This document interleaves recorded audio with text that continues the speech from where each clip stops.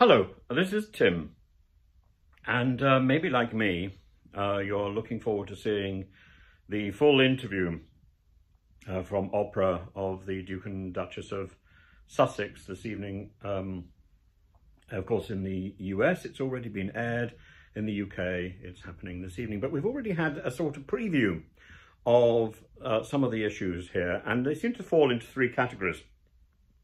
And they're all important. One is particularly alarming. The idea that there is racism in high places in the UK is simply appalling. The idea that honesty is not held in the highest esteem in the palace is appalling. The revelation that Archie was denied a title rather than that the Sussexes chose not to allocate him one is simply staggering. And the fact that Meghan was faced with the threat of her son not having proper protection. This is deeply, deeply shocking. However, I can understand how going through these things last year, the Duchess of Sussex felt in despair. And so the third and most alarming revelation that she had suicidal thoughts. This is deeply, deeply disturbing, particularly as it comes at a time when we are promoting the idea of seeking support for mental health issues. I myself, of course, I have seen the sort of box ticking regimes that go on. And a lot of this is taking advantage of our ignorance. We are a society that doesn't really understand, in the UK particularly,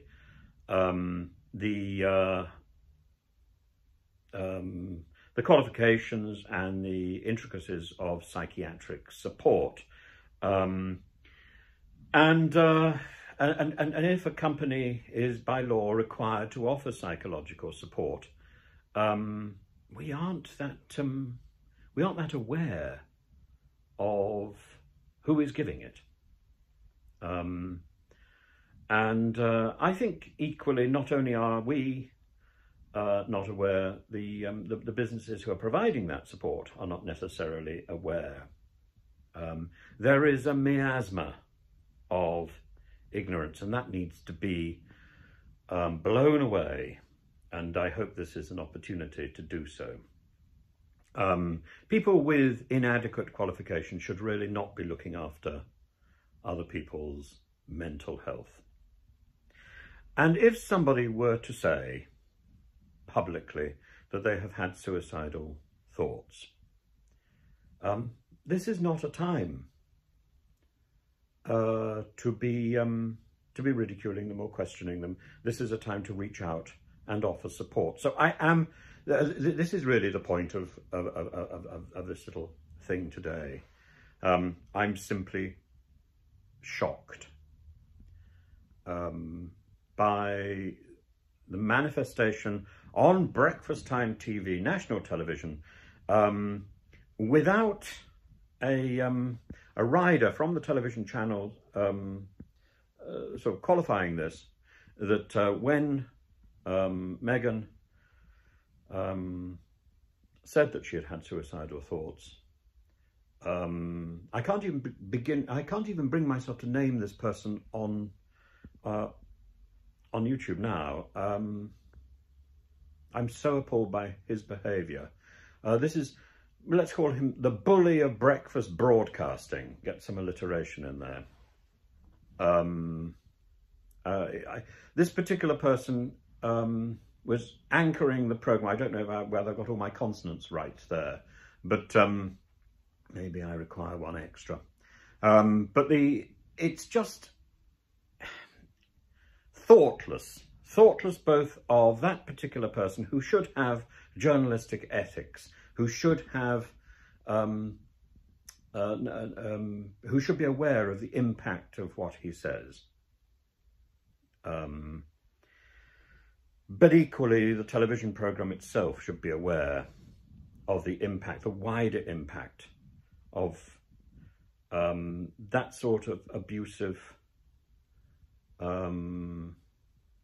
comment. It is abusive. And so when somebody says that they have had suicidal thoughts, you reach out. And in these days of lockdown, it's a virtual hug and sympathy, kindness, compassion, and also admiration for the bravery of somebody who can highlight this issue. But to say that, to ridicule it, not to believe it, to question it on national media is heartless, wrong, contemptible, and it needs calling out for what it is. It's bullying behaviour, and it's using a platform to take advantage not only of Meghan, the Duchess of Sussex, but also of anyone out there who is troubled by mental health issues. So here, the Duchess is leading the way, as indeed Prince Harry and Prince William led the way earlier in discussing these very personal issues. Our society is a difficult society. We live in a vicious circle of intrigue and one-upmanship. It's not a place where one can always feel secure. But it is a place where one can always find and source friends and care. And we need to be ready to provide that to those who need it. And to be genuinely there, not to be box ticking. I'm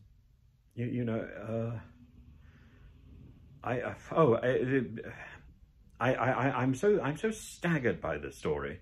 I think I'm probably going to leave it there, and post this, and hope and I hope you've got some interesting things to say. Please be careful, please be kind, because this is a sensitive issue, and it's and I'm sure there's more that we will learn this evening when we see the full interview. Personally, I'm very sorry that that Harry and Meghan have left the UK, but I'm very relieved to hear from one of Harry's friends who went on air today that Harry retains a very good relationship with his grandmother, the Queen, and if there's somebody who has the experience and the care to put these things into proper perspective and to find a way of moving forward while maintaining dignity, that is Her Majesty. I hope she will find a way of discreetly showing her support for Prince Harry and for the Duchess of Sussex at this particular time, because this was a brutal attack, and it doesn't matter what sort of impact the Sussexes may have thought their interview with Oprah Winfrey may have had. Nobody should have to suffer the level of abuse that we witnessed this morning on breakfast television. And as I say, it sends a signal to people watching that programme. It sends a signal that that if one stands up and says one has these serious mental health issues, one may not necessarily be taken seriously. One may not necessarily be believed. This is in my experience, thankfully untrue.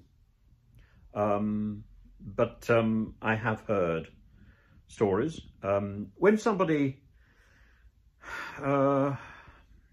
we have to be ready. We have to be ready with care, and mental health is something which is so subtle and so brittle.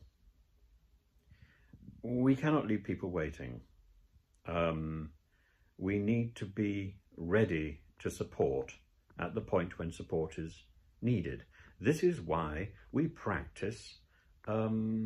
This is why we practice sort of friendship and care in the community, so that when it is needed, we are there. We respond instinctively.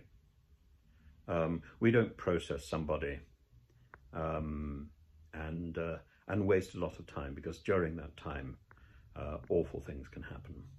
We need to be ready, and we need to be aware of the serious issue that is mental health. And I think today we in Britain have had a